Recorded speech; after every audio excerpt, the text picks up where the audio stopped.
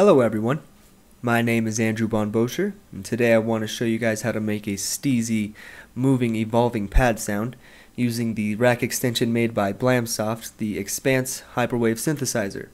The track that you just heard was something I just made for this tutorial real quick, but I want to show you guys how to make that type of sound from scratch, so let's get started. For time's sake, I did copy and paste the notes to a new project here, and I also already have in my rack a combinator created. So just right click and create a combinator. In the combinator, let's create an instance of eXpanse. Make sure to right click on it and reset the device or initialize patch. Now, at this point, when it comes to the pitch bend or polyphony, there are no right or wrong answers. In fact, that's for this whole sound in general.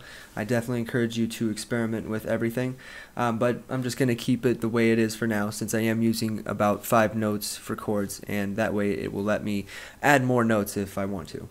I'm going to keep the keyboard mode at retrig, so when I use the mod envelope to modulate certain parameters of the sound, it will re-trigger every time I play a note.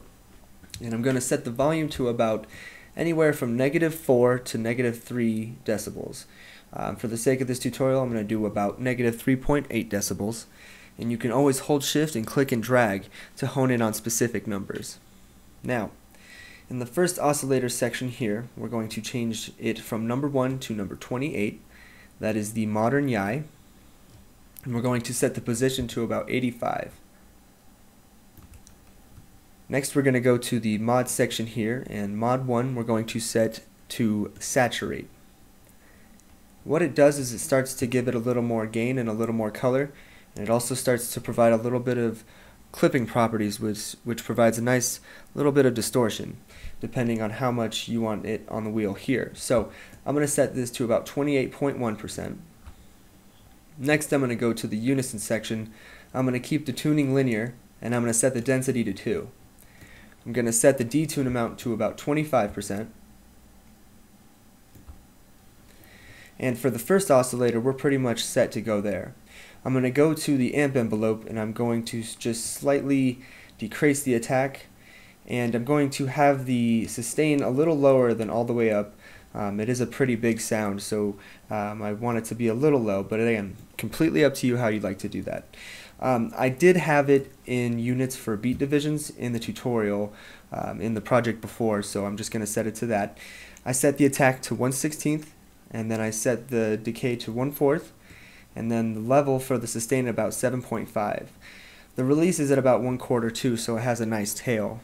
But when it comes to actually introducing the note when I play it, it won't click because it's not too early, but it's not too late, so it's a good medium. Now, if I play the sound as it is right now, it's going to be very bright and loud.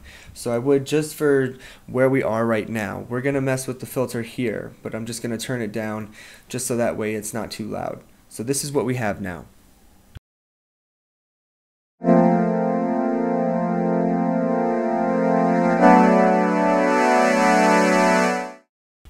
And as you can hear, when I increase the filter cutoff, it starts to get really bright. But that's what we want it to do when we use the mod envelope here in a bit. Next, we're going to go to the second oscillator first. And we're going to set this from number 1 to number 32. That is PD Res 1. We're going to set the position again to 85. And next, we're going to go to the mod section here. We're going to set the mode to clip, and it does exactly what you think it does. Starts to give it gain and clipping properties for just a nice level of distortion. We're going to set this to about 18.8%, so nothing too crazy. It's more supplemental than anything.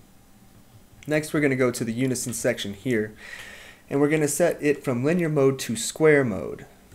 What square mode does is that it starts to duplicate the waveform, but it does it in even intervals, so it does a nice spaced out sound instead of random or linear or different types of tuning. We're going to set the density to 3 this time, and we're going to set the detune amount to about 43.8%.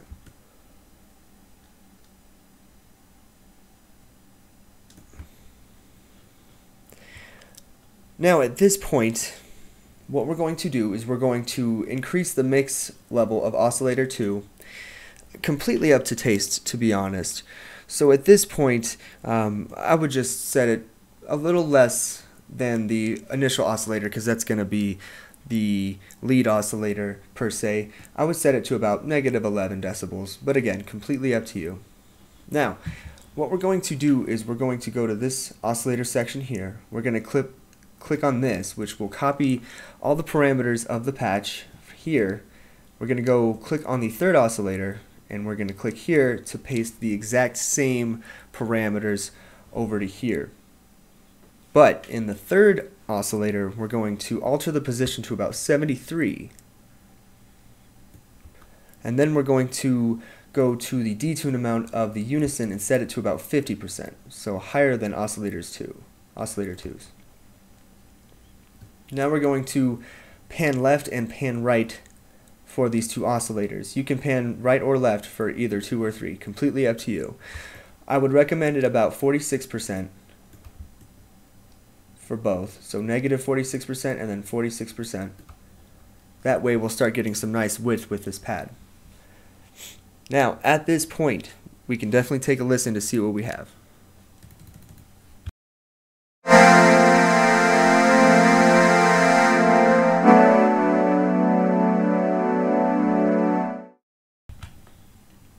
And again, it is pretty loud, but that's what we're going to do with the filter cutoff later so it doesn't become too overpowering.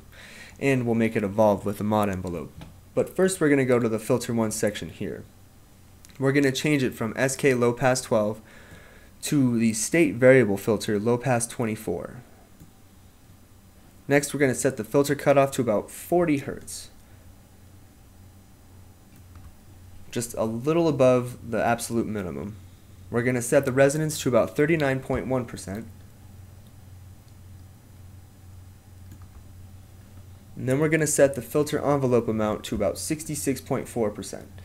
If you want to turn on keyboard tracking, that is completely up to you. For this tutorial, I'm just going to leave it alone. And then next we're going to keep the mod envelope 1 section modulating the low pass filter here. So we're going to go to the graph here, and we're going to set this from units from seconds to beat divisions.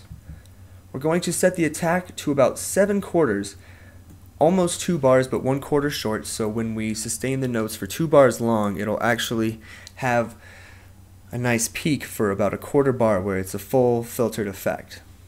Now if we did it to 8/4, it would all the way to the point, but then we wouldn't be able to hear the absolute top of the filter. But again, that is completely up to you how you'd like to do that. The decay will stay at about 1/4. The sustain will be at about 7.06, but again, completely up to you. 7.10 also works. Oh, there we go. Alright, sorry about that. Next we're going to set the release to about 1/4 and keep it like this. Now, and again, you can always click and drag the curve to make it a little more interesting for yourself. If you wanted to do it like that, by all means, you can do it however you like. Now, if we took a listen to what we have, you'll start to hear what we get.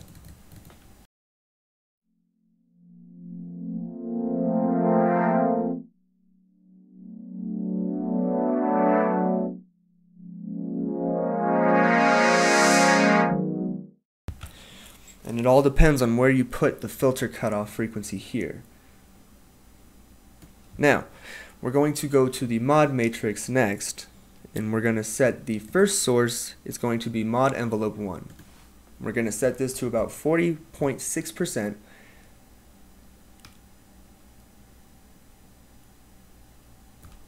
And we're going to make the first destination oscillator 1's position. Then we're going to set the second knob for destination 2 to about 12.5%. And destination 2 will be oscillator 1 mod 1 amount. That way this will start to affect the position as well as the mod amount. Next we're going to go to the third knob, and we're going to set this to about 46.8%. And we're going to set the destination 3 to oscillator 2's position. Next, we're going to go to the second source, and again, we're going to use mod envelope 1. And we're going to set this to 40.6%.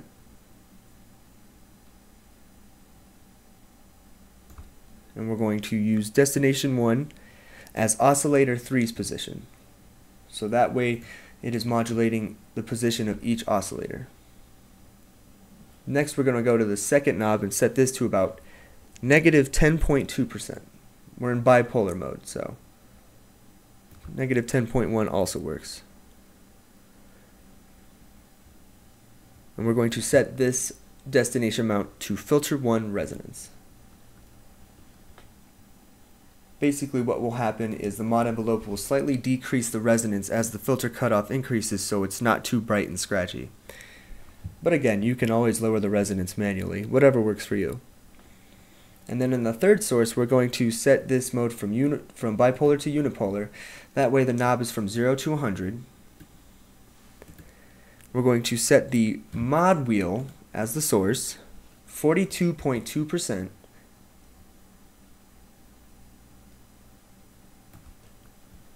To the cutoff. Simply just the cutoff. So depending on where you move the mod wheel, it will affect where the filter is and how bright it is and what it does. So let's take a listen to what we have so far.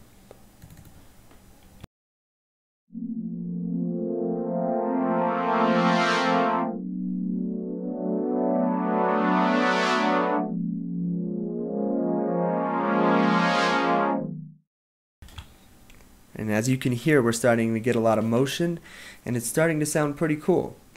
So to top everything off, we're going to go to the effects section here.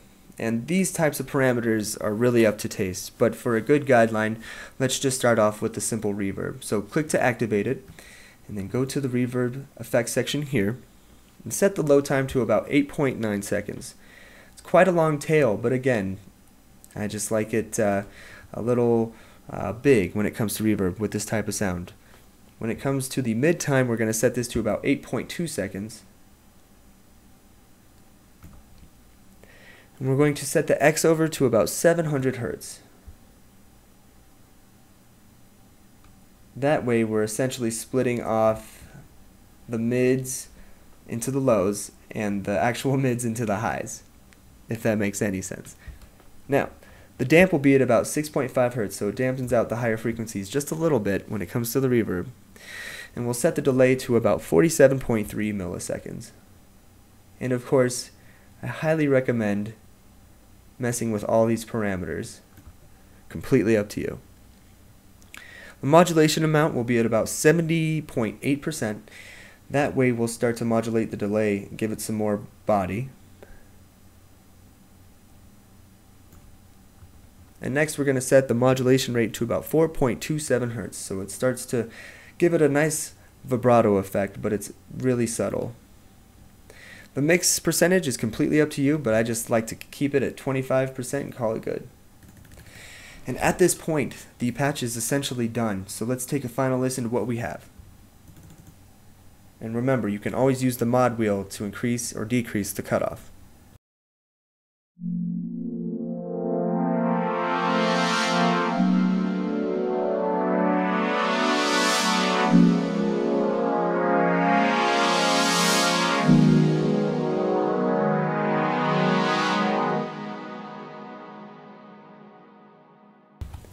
And there you have it.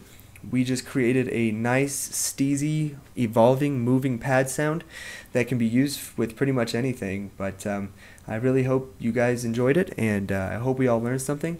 Thank you so much for watching, and I would love to hear any feedback, comments, concerns. Tell me what you did with this patch.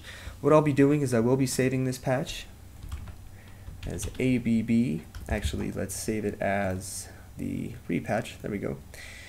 ABB moving pad tutorial eXpanse, and I will make that available to you guys with this video.